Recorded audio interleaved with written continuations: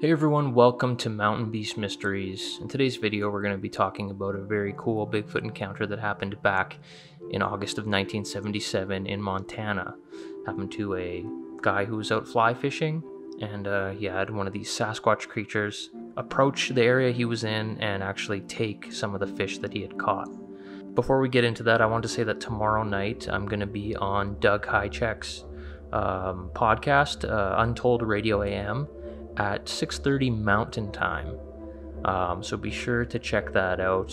You'll be able to look it up on YouTube, and it's going to be a great show. Doug is the producer of the TV show Monster Quest that aired on History Channel. You know, one of the best Bigfoot shows ever created. I used to watch it a lot when I was in high school, and you know, there's still nothing else like it. It really takes the subject seriously, and yeah, just a great show. Doug's a great guy, and I'm looking forward to talking to him on his podcast, so be sure to check that out.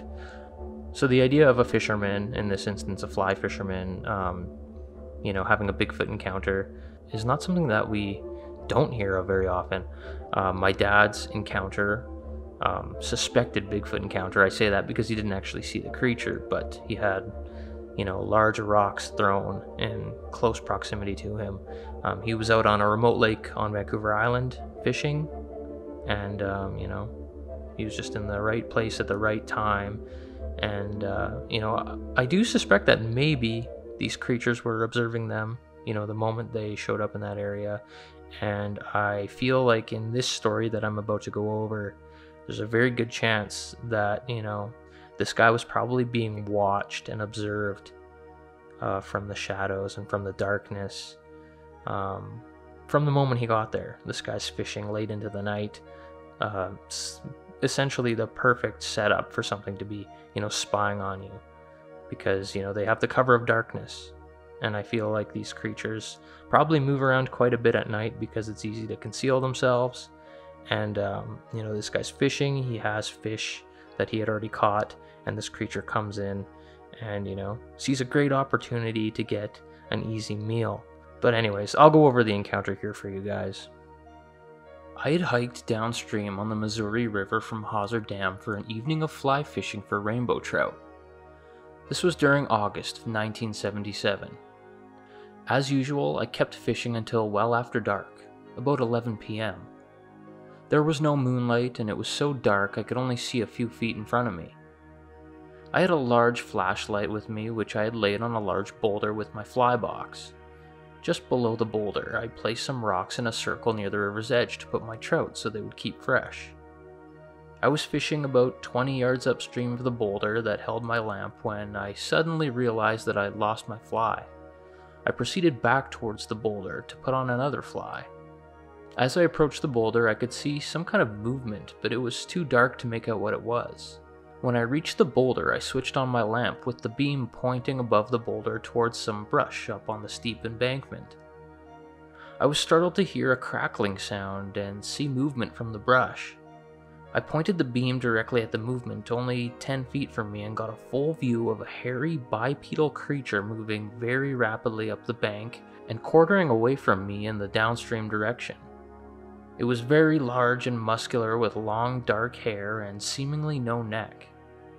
Estimated height is about 7 to 8 feet, and I'm guessing 400 to 500 pounds. I could not see its face, and it was moving away from me.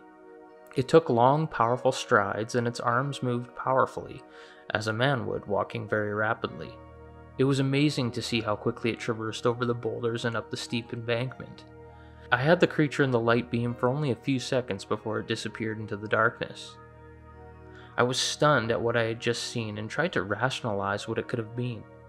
For some strange reason, I felt absolutely no fear. The sense I had was that this was an animal of some sort, and it was frightened away by my light and posed no threat to me. However, that changed somewhat when I shined the lamp towards the rock pool where I'd been keeping my trout. Before sighting the creature, I had 4 trout ranging from 2 to 3 pounds in the pool. After the sighting, there were only 2 trout. This explained the movement I detected as I was approaching the boulder. The creature must have been innocently foraging along the river's edge and found an easy meal. What caused me some concern was that the creature might come back and fight for the remaining 2 fish. Then I heard a boulder crashing down the hillside, probably several hundred yards down the river. I therefore felt some comfort that the creature was still running away from me. At that point, I picked up the 2 remaining trout and hiked back up to the Hawser Dam and crossed the river to my vehicle and went home. I have only told the story to my wife, a couple close friends, and to a bona fide researcher in Helena. I went back the following day and found no tracks because of the rocks and boulders, no other signs at all. So there it is, a really great Sasquatch encounter. This guy was extremely close to it. You know, he says he pointed his light at the movement that was only 10 feet away from him, and he got a full view of the creature, you know, moving quickly up the bank and away from him.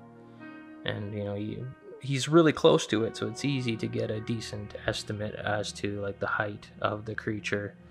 I suspect his weight estimate is probably off. He says around 400 to 500 pounds, but, you know, it's probably a bit heavier than that. But it didn't make any vocalizations or anything. He doesn't report a strange smell. But this creature probably didn't expect this guy to head back to where the fish were and to where his fly box was. You know, he had lost his fly, and that's the reason why he went back in that direction. And, you know, if he didn't lose his fly, he wouldn't have done that. But this creature probably didn't expect that and was caught by surprise. And I'm guessing that the sound of the water and the river kind of masked this guy's like sound signature as he's moving back towards the boulder where the fish are. You know, otherwise the Bigfoot would have heard him if there wasn't any river there, or the sound of water. So he caught this creature by surprise. He shines the light on it, it takes off, and you know, that's that. It took 2 of the fish that were you know, sitting in that circle of rocks that he made. I'm guessing he probably just had 1 fish in each hand and he took off. But you know, very interesting. This guy's scared. He's worried that the creature's going to come back and take more of the fish.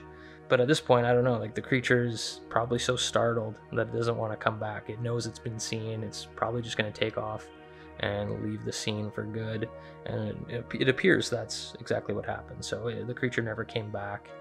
And, you know, this guy hiked back out, and that was it. He didn't see the creature again.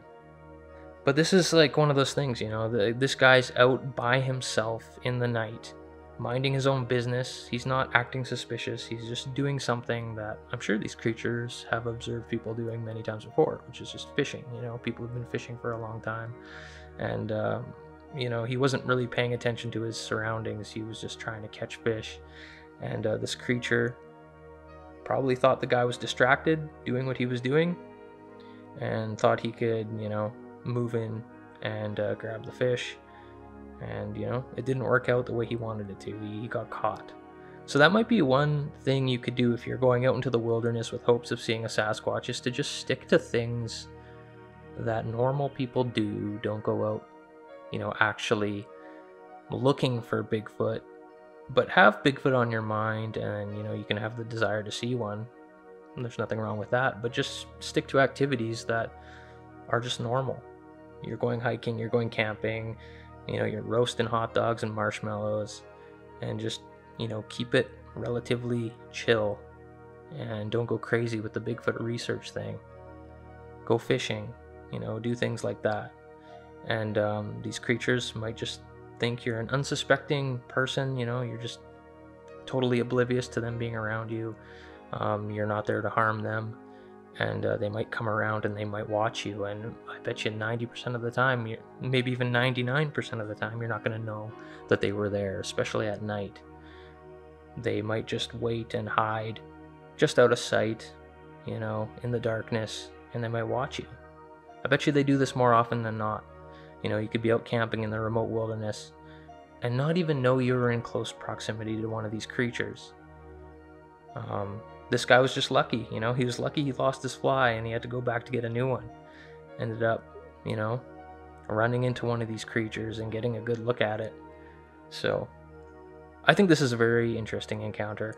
I like it when these people have very close encounters like this, and it's cool because this guy didn't feel any threat from the creature. He was actually kind of relaxed and just got the impression that it was, you know, an animal of some kind.